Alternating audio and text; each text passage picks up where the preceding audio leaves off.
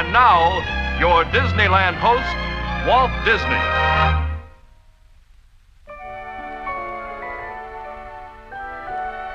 The holiday season is celebrated in many ways in many different countries.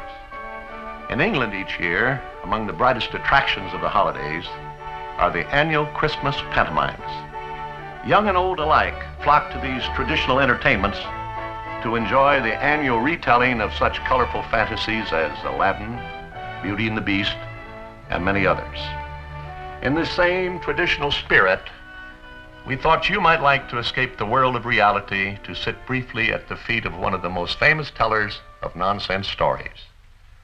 His name was Charles Dodson, and by profession, he was a staid teacher of mathematics at Oxford University.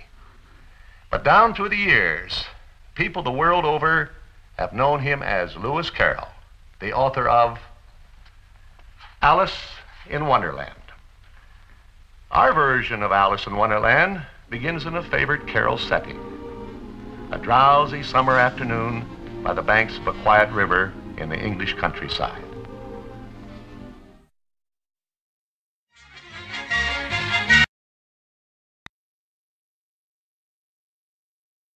From Walt Disney's wonderful world of color, we bring you Alice in Wonderland.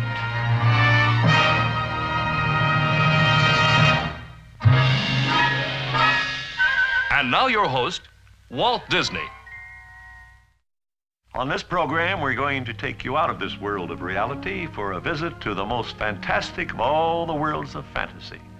It's a wonderful world of colorful characters. The Mad Hatter, the March Hare, the Cheshire Cat, the White Rabbit, and the Queen of Hearts. It's the world of one of the most famous storytellers of all times. His real name was Charles Dodson, and by profession, he was a teacher of mathematics at the Oxford University.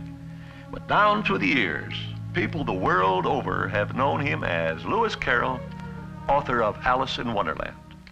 Now our story starts in a favorite Carroll setting. A drowsy summer afternoon on the banks of a quiet river in the English countryside.